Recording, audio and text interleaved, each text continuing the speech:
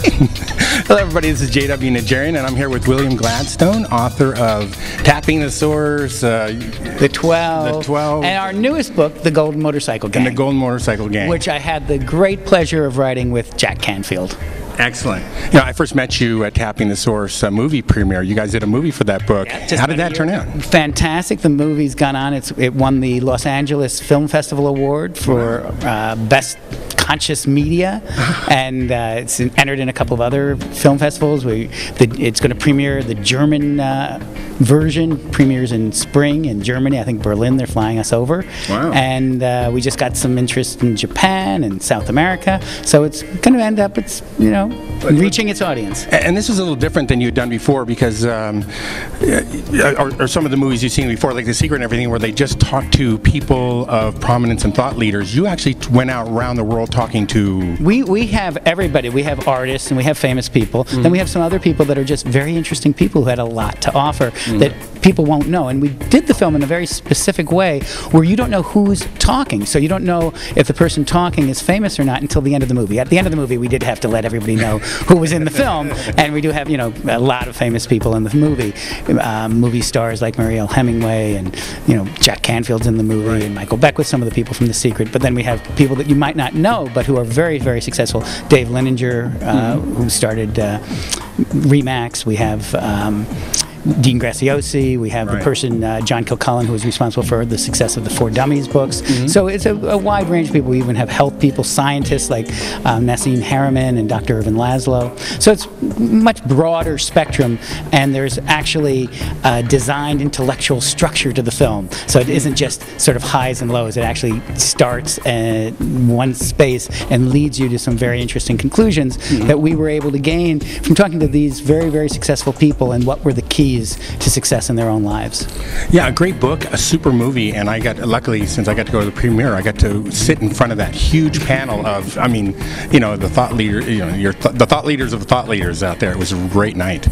Well, thank you so much. And indirectly, when we were making that film, we interviewed Jack Canfield, and Jack and I were talking, and Jack had told me a story about 10 years ago over dinner about the Golden Motorcycle Gang. And the Golden Motorcycle Gang was a vision that he had when he was in graduate school. He went into a kind of trance state and imagined himself with other spirit beings riding golden motorcycles through the universe and seeing this small blue planet in distress and saying, guys, we need to go down there and see what we can do to help. And then, of course, the novel starts with the birth of Jack Canfield, because like any good spirit being, as soon as you take human form, you forget why you came and who you are.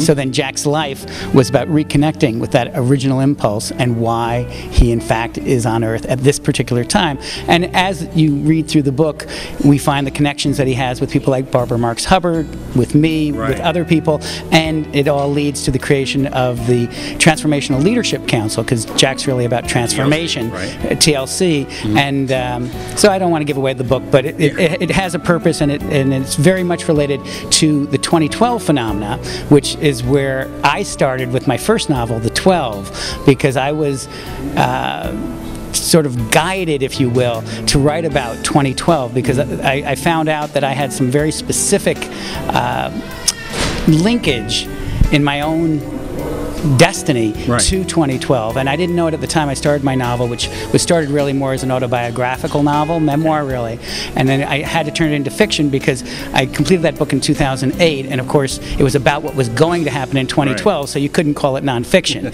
But subsequent to writing the book, several Mayan experts and some of the Mayan themselves, as well as who became a good friend of mine, Jose Arguelles, who I didn't know at the time I wrote the novel, came to me and said, we don't know how you did it, but in this novel, The 12, you've really captured the essence of what our teachers have been telling us 2012 is really about, including oral shaman who have been passing on their tradition of what 2012 means for hundreds of years. And they have all come to me and just sort of blessed the novel and said, we're really glad you wrote this, and we really hope it gets out to the world. And it is now in 25 languages, and with 2012 coming, we think we're going to have a resurgence. It was my first novel, and so I didn't make the New York Times bestseller list on that, but hopefully we will.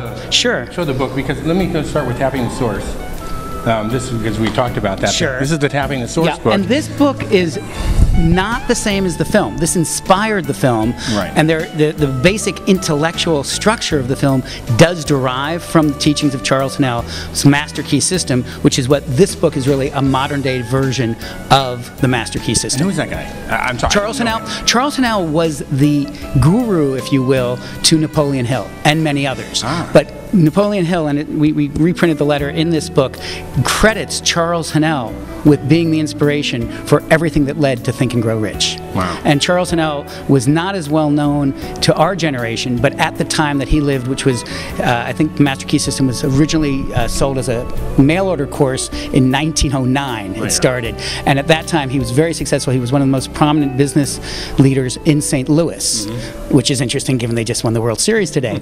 But the connection there. But we've actually reformulated his ideas in a very simple way in this book, and then we are releasing actually just next week Tapping the Source, the original course, which is going back to the exact words of Charles Hennell and delivering it exactly as he delivered it almost 110 years ago. Of you get one lesson, you take the lesson, you answer the questions on that lesson, and then you're mailed the next lesson. He was doing it with snail mail, and it was 10 cents. We're in a modern age, so now it's $10, and you do it email. But it's the same exact principle. Okay, and I wanted to show them the other one, the new one. This is your newest book. This is the newest book. I did browse it a little bit. I didn't have time to really go into it. But well, it's not out yet. Right. It's coming out on the 15th of November, though it's available for sale in some bookstores that jump the gun. Right. And of course, Amazon and BarnesandNoble.com. You can order it right now. Well, that's great. And so you got all this stuff going on. Where can we get a hold of you? Well, the best way to find out information about Tapping the Source is tappingthesourcemovie.com. Okay.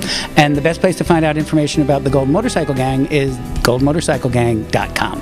Great. And where can we get a hold of you? Well, at those sites, there's ways of contacting me. You can't really get a hold of me directly. Right. It has to be through the sites. Also, actually, the best way to get a hold of me, because it's an older book, so I get less mail, is 12thebook.com. The number 12, it's the site for this, and it's a fun website. Actually, the Planeta in Mexico, the Spanish publisher, did an even better one where they have the earthquake happen to link into the idea of 2012. That's cool. That's a great cover link. But that site is actually the best way for people who want to get a message to me, because I like to see what my readers are thinking, so I go there, and that's but you can send me a message about any of the other books. Okay, great. So today we're at Author 101. This is Rick Frischman's Author 101. You spoke here before. Many times. Many times. I enjoy coming. Right. Tell us why Author 101, why Rick Frischman, and why you keep coming back, and why you might tell authors to come here. Yeah. Well, first, Rick is a great guy. I mean, I really come out of friendship. The first time, he really had to talk me into it, because I said, I don't really have time for this. I don't want any clients. I have more clients than I can handle. Right. Because for most agents who come here, it's a great place to get new clients. And the reality is I do get great clients. I send them to other agents who work for me, because I'm not able to take on new clients myself. But I have to say the quality of the people coming is better and better.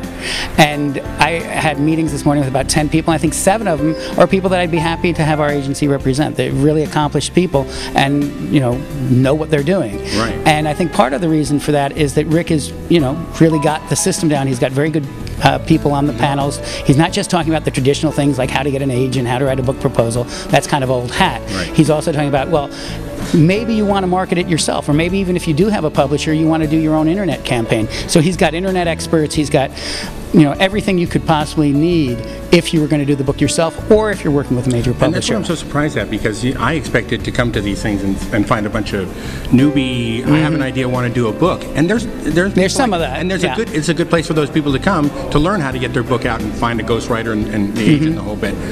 On the other hand, I've met a lot of authors here on their 3rd, 4th book, some best-selling authors here that are looking to find different ways to publish and get involved in social media, which they know nothing about.